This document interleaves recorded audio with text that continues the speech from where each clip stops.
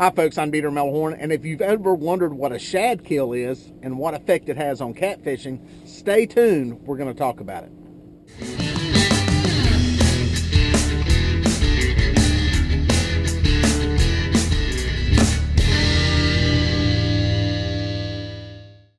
Alright, so what is a shad kill? Some people call it a winter kill. Basically what happens is the water temperature drops.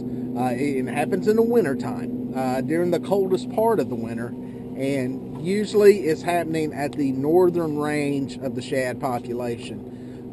Some areas see it every year. Other areas, like where I live in the Carolinas, we may only see it every 4, 5, 6 years when we get unseasonably cold temperatures. Basically what happens is the temperature goes from, water temperatures go from being in the mid 40s, upper 40s, down into the low 40s and into the 30s. Especially once these temperatures start dropping into and holding in the 30s, shad start dying off.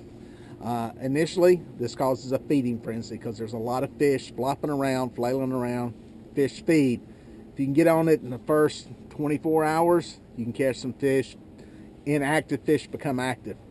But generally what happens is this drags on 2, 3, 4, 5 days. And in those latter stages, it can be virtually impossible to catch fish because they're full. They've been eating, they've been gorging themselves on these dying shad that can't escape. So it can be very tough fishing and very challenging. And that's what I was facing on this trip to eastern Tennessee. All right, folks, getting the truck loaded up, heading out. Sorry about the audio, truck's running. Making a run down the lake. The shad kill is pretty widespread from what I'm hearing. So I'm actually going to go over to Watts Bar today and put in down the lake. Hopefully I can get in. Hopefully all the ice is gone. It should be. But yeah, the shad kill is pretty widespread. So I'm going to just have to make some adjustments, see if I can find some fish and get away from this stuff. So we'll see what happens.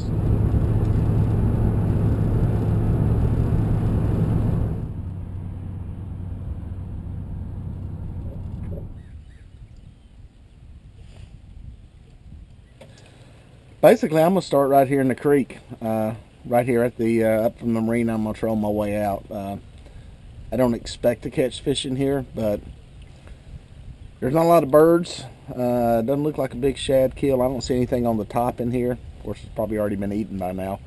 The fish are laying there with their fat bellies, gorged, not eating. But I'm gonna drag out and get out here in the bigger open water and see what that looks like. See what the fishing looks like. Oh my goodness, it looks like a bite. That rod was almost moving like it was getting bit. It would be so exciting to catch a fish. Alright, I'll give you a little tip here. If you fish with foam handle rods, like these Big Cat Fever rods, fishing in the rain is a great day to clean your foam handles. Always look forward to it.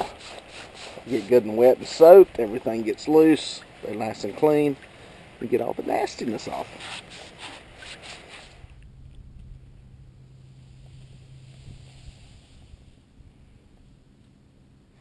Alright, I can't tell if I'm rolling a tree limb down through here or a fish. It's real snaggy in here. Feels like a limb. I don't feel it shaking. Kind of gives some resistance, but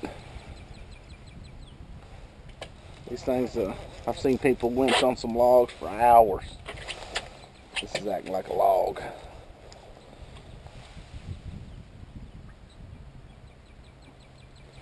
Normally when you put the weight on it, you'll feel a head shake.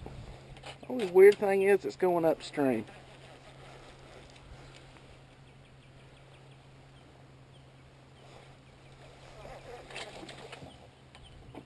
That's a fish. That's a fish. I don't think that fish knew it was hooked.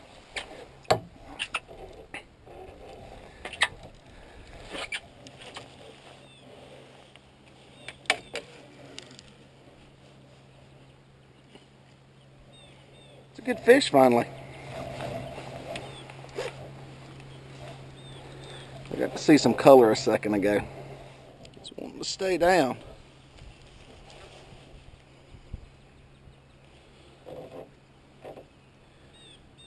like this colder water up at the top.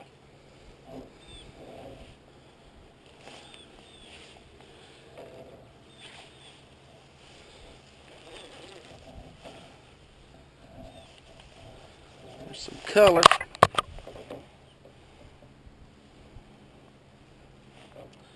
There's the sinker.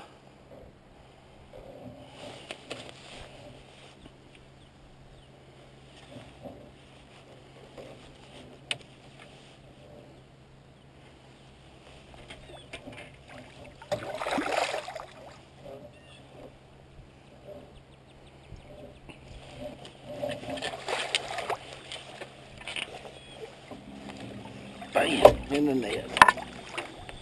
That's a toad. Great fish.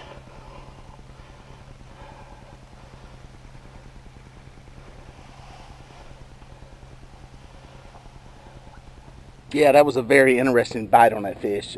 It honestly felt like a limb that I was pulling in. There was no move to it, lift on it, no head shake. But I noticed it started swimming in the same direction as the boat. Limbs generally don't go in the same direction you're going with you. And when I lifted up on it that last time, he realized he was hooked. That fish didn't even know he had a hook in his mouth. And crazy. It was a good one. I'll take it. Alright, so what I did in there, I drifted that creek a pretty good ways. That was the only bite I had. It was a great fish. Take it. So I came out here to the main lake, see what this looks like. The good news is there's a normal amount of birds out here. I see a few down this way, a few back over there. It's nowhere near like what it was on Loudon. So who knows? Not marking as much bait as I did on Loudon, but that kind of goes with the shad kill. So we'll see. There's some arches down here. Just doing a little drift through here to see what we can get onto, a little prospecting as I call it. I've got 6 rods on the bottom with Santee rigs, and I got 2 suspended straight down under the boat. So got some skipjack and also got some gizzard shad. So just kind of seeing what you're hitting, and we're going to drift this for a while, try it, see what happens. Just sitting there getting ready to go live on YouTube, and I heard a splash, and it was my rod tip going in the water. One of the suspended baits straight down under the boat, folded over.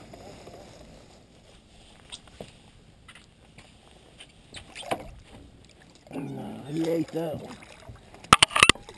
Let's see if it'll pull out. Yeah, good fish. A lot of mud on him.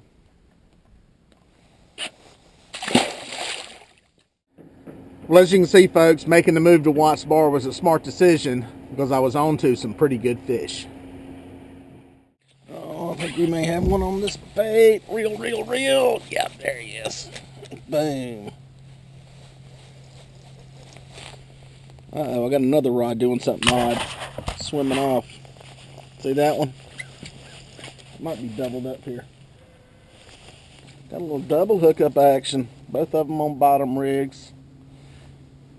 I made a turn with the boat, started going back toward the channel edge, and that's where I got on some decent fish earlier. Let me get in here. There he is. The belly on that little football. Stuffed. Little pigs. Little pigs. Nice one. Back in the water. See what this other one's got on it.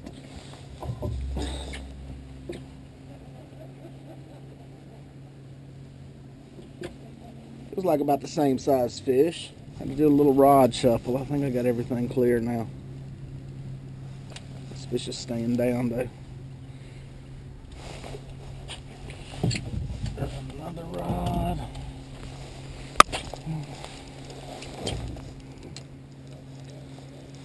Was this wrapped up in something or not? Yep.